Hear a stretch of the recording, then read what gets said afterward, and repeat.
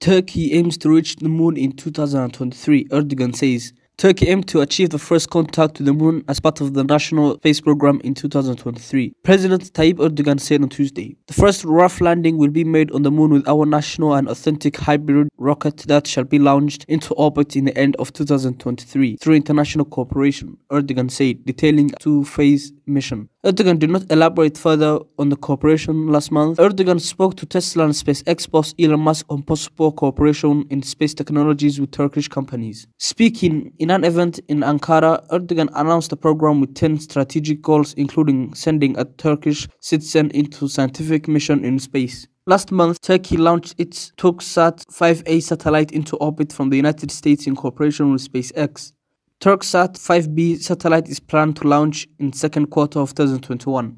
Turkey aims to reach strategic space goals in 10 years, Erdogan also said, adding that the country will improve work on satellite technologies and establish a spaceport with other ally countries.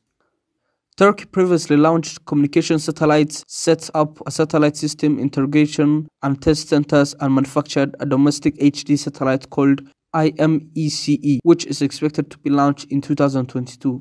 "Our feet will be on Earth, but our eyes will be in space. Our roots will be on Earth, our branches will be in the sky," Erdogan said.